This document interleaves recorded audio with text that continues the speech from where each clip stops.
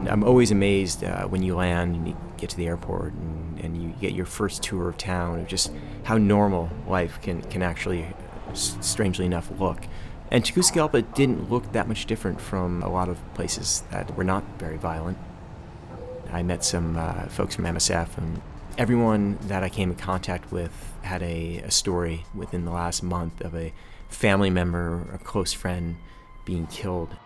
The community there, the prostitutes, the homeless, children, and then just the destitute poor are just some of the worst situations I've ever seen in my life. They have nothing. Life is simply trying to scavenge enough to make it through the day, but also to worry about your security, your family's security. This young man, he was severely disfigured. He had been run over deliberately by a car.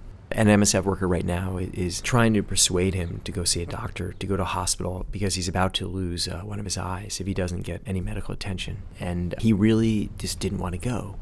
Just the idea of being away from his friends, being away from his glue for an unknown amount of time was just anathema. He just wouldn't give in. There's a family that lives right next to this dumpster, and they own the dumpster, really. It's their means of a living. So there's a number of children in the family who are malnourished. They're on a river, which is certainly toxic. The team is very familiar with the family.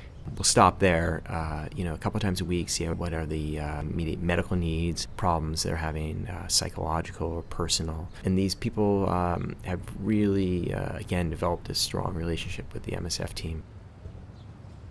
There's a couple of streets in the capital that are kind of gathering points for prostitutes, and the area where prostitutes congregate is actually one of the more dangerous areas. Besides the MSF outreach program that's providing on-the-spot counseling, medical assistance, condoms, if someone's been abused, raped, get them to a hospital, get them to a hotel for the night, to wait for a clinic to open or to wait for a doctor to come see them, because they literally just have no one else to turn to. Alcoholism is a huge problem in Tegucigalpa, and it's very violent and very in your face and very much in the street. Many of them need immediate medical care. There's a lot of fights, and they're an extremely vulnerable and sad community that has very few places to turn. These communities that the team assist there really is a bond. There's a really powerful trust. There is just a need for these people to tell their story, because let's be honest, very few people know and very few people care.